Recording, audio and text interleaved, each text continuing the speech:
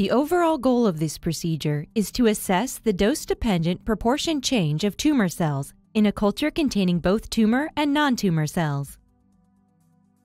This method provides a genetic-based tool for assessing in vitro effect and specificity of anti-cancer drugs. It has application potential in drug discovery and in personalized cancer care.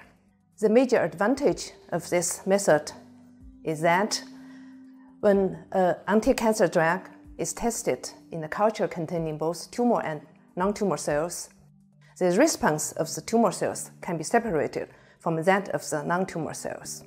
Demonstrating this procedure will be Ina, a technician from my laboratory.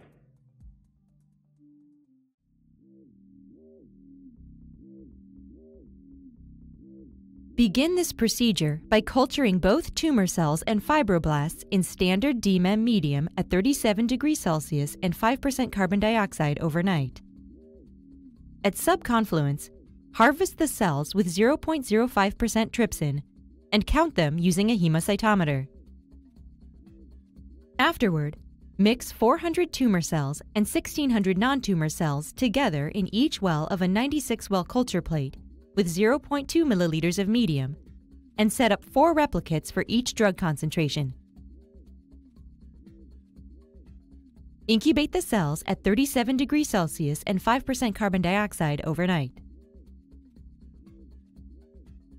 Then, prepare the stock solutions of nilotinib in DMSO at 0, 2, 4, and 20 millimolar.